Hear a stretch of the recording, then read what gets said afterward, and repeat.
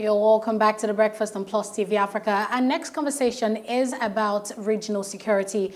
And we know that the Constitution Amendment Bill is actually giving life to state security outfits. And if this, passes all the necessary checks in the House of Reps, we know that definitely regional security outfits like Amotekun and Ibubago will get all the legal backing they need to operate in the country.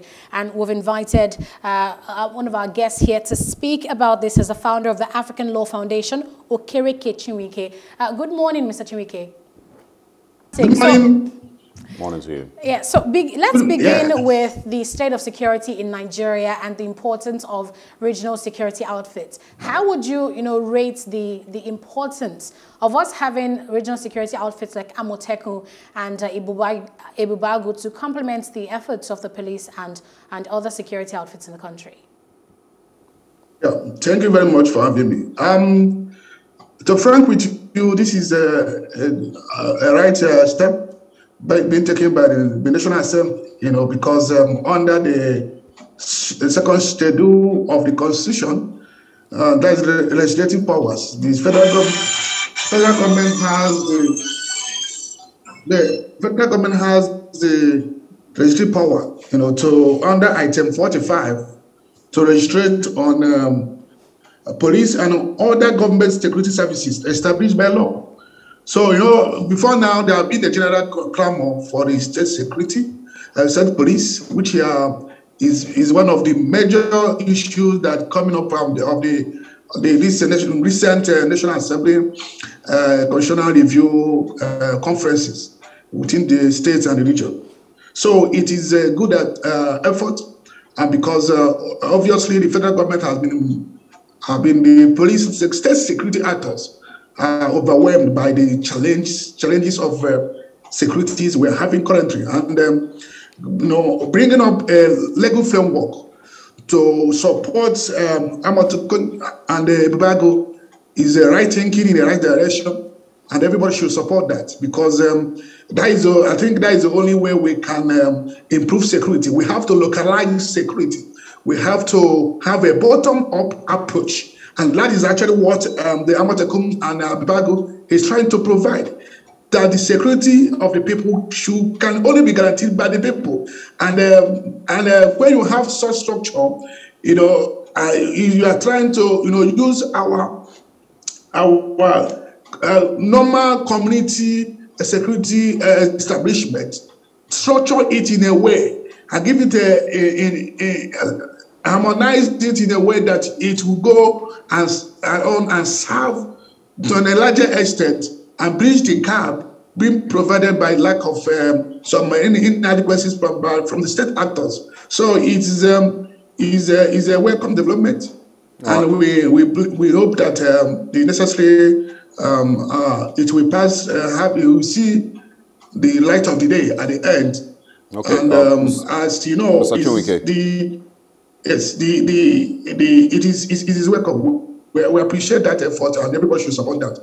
Okay, I want you to speak a little bit more on what powers or legal backing gives these regional security outfits. Does it enable them to carry weapons, or what more strength does it give them? And will that really be the answer? If you've had your own analysis on our security challenges across the country, from banditry to the headsmen to the kidnapping, Boko Haram and the likes, will these security outfits be able to make any actual difference or change with this legal backing? Does the legal backing, of course, what level of power does it give them? Before now, struggling with network there for Mr. Okereke Chinwike. Of course, the conversation is on regional security outfits, maybe also extended into state policing. Will that really be the answer now that the lawmakers have, of course, decided that they might be giving them full backing? Licensing them to carry guns and all of that. Will that change much with regards to our security situation in the country? The Southeast governors have been criticized, if you have been following conversations with regards to the security situation in the Southeast. And with the police saying they're overwhelmed. Yes. They've been criticized mostly because of the setting up of Ebuboyago, and then it seemed like they set it up and they went to sleep. So you set it up, what have they done? In what ways have they saved lives? In what ways have they protected government facilities, INEC offices and police stations and all of that? So would it be that, Ebuboyago was not able to function, to the fullest of its capabilities? Because of this lack of, legal backing? Yeah, absolutely. And same thing with Amotekun. Is it the legal backing that has stopped it from functioning? If they get it, what next? Will they maybe, be able to do better in every region? And does this mean that every other region, every other state, every other local government can have that authority to create their own security, vigilante groups? Would they be allowed to spring up here and there? And really, I think the focus of this conversation should be about regulation. Because I remember in January 2021, there was an outcry in Oyo State, a protest over how Amotekun operatives allegedly, shot a man to death. So we need to really have conversations about, would they be licensed to carry arms? How would their activities be regulated? How would they work in synergy with other law enforcement agencies in the country? We have Mr. Chinwike back online. Thanks for joining us again. Please continue with your thoughts there.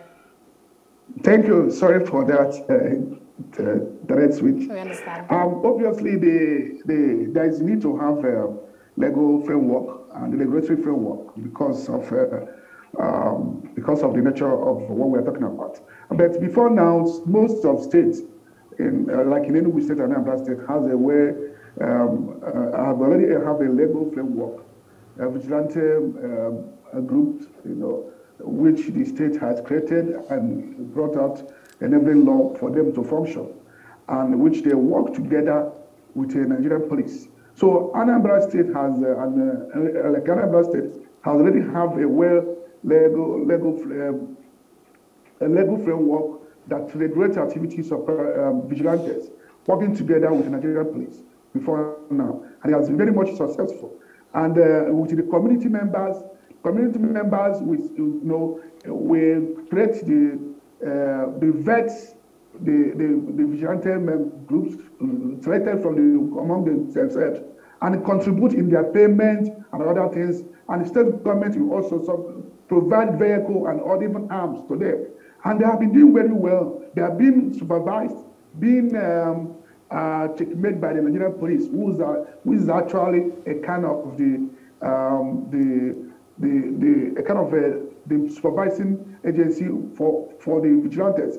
So that kind of system is actually what I think by this legislative effort by the National Assembly can provide for us. Have a Security Service Commission that will generally will harmonize all these vigilantes and the other, whichever name you give it, Amotekun or Abibago, whatever name, because under the item 45 of a stringent legislative list of the Constitution, the law empowers the National Assembly alone to legislate on police and other government security services established by law. So, which means that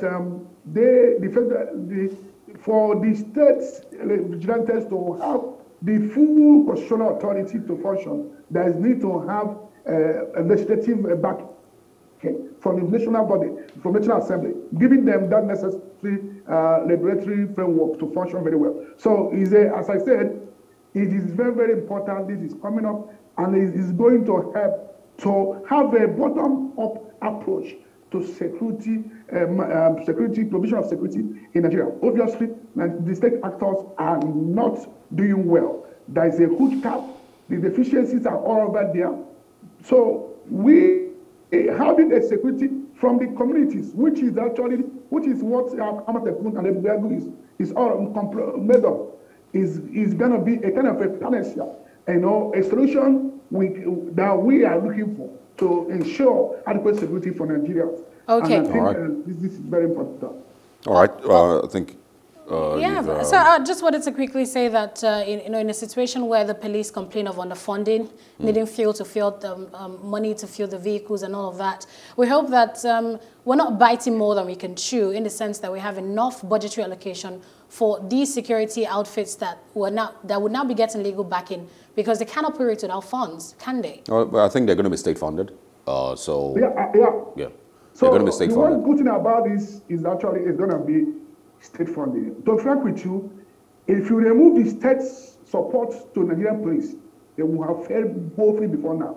Yep. If you take it out, most of this infrastructure of Nigerian police, notwithstanding is a federal government agency, comes from the state.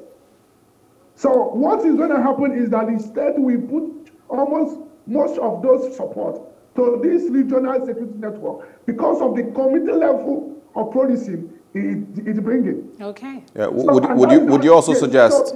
Final question because we need to go. Do you think it's a good time that we maybe should start to have conversations about redirecting security votes that governors receive? We should maybe legalize and have a proper framework with regard to security votes and redirect that into state policing and for these outfits. Yeah, I think this is where there's need to actually define the purpose of that security vote. Yeah. No, not just chucking out money, bonanza to them. Now, there need to be a security vote meant for this for the service of this state security, the vigilantes and the amateur kun and co. If that, even if it's half of that money is being projected to support this monthly community level policing, we're going to have a lot to benefit from that. So it's a very good idea, and I believe that those behind it are thinking well. All right. And it is something we need to support. And that is going to help us to improve security, and especially at the community level, where most of all this is happening. All right. Okereke, Chinwike, thank you very much for joining us this morning, and good morning to you. Thank you very much. All right. Yeah, thank you. Sorry for the initial hint. It happens. Thank you very much. Yes. I would once again, like that we bring back the security vote conversation, on this platform. Haven't extended conversation about it. It is undocumented. Governors do not have, to declare what those funds are used for, and that is very, very unfair. If you continue to receive millions and millions, hundreds of millions of naira every month, it should, be properly audited, and not just, like a bonanza, like he described every month.